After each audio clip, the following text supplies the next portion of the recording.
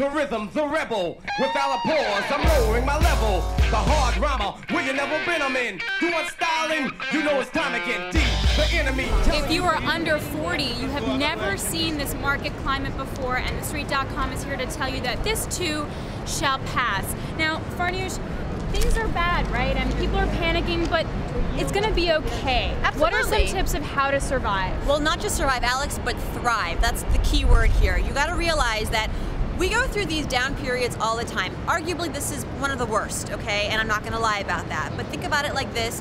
Whenever things go down, they go up again, and more up than ever before. So take this opportunity now to realize what you need to do to stay safe and stay smart. First tip, make sure that you are insured. A lot of Americans, actually, this demographic, one of the most uninsured demographics in the country. Health insurance. Health insurance. So you want to make sure you have health insurance and disability insurance. Jim Cramer and I just spoke about this earlier this morning. He pointed this out to me, said it was more important than saving for your retirement right now because disability and lack of health, poor health, leads to bankruptcy. People who can't work, you can't make an income, you go bankrupt. So, you know, it's important to make sure you have health insurance. I talk about on Main Street ways to get alternative health insurance. Check out Main Street for more tips on how to get insurance if your employer is not able to provide enough for you. What are some key things that viewers need to know about the housing market to get smart and survive? You know, that's one of the biggest questions I get from readers and viewers is, Farnoosh, what do I do with this housing market? My neighbor's house has lost about 50% of its value. What does that mean for my house?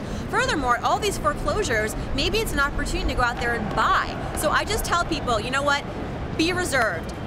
Educate yourself about the market. Talk to good realtors. Track home prices. Make sure you understand what's happening in your neighborhood.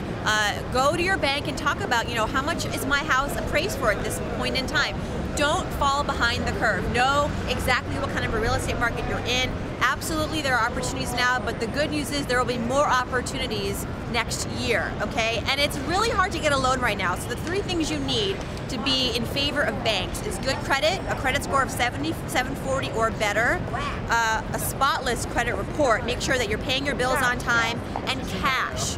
Make sure that if you're not going into the housing market right now, that you're doing as much as you can to save. You're gonna need at least 20% down for your next house, at least. Banks are not, you know, cutting back on their lending standards. You have to be ready for when you want to buy. And there are opportunities out there, but if you're more prepared, there are more opportunities. Great, thanks so much, Farnoosh. So Farnoosh is the author of Your So Money, which also has some really great tips. And for a full list of how to survive and thrive in this market, go to mainstreet.com.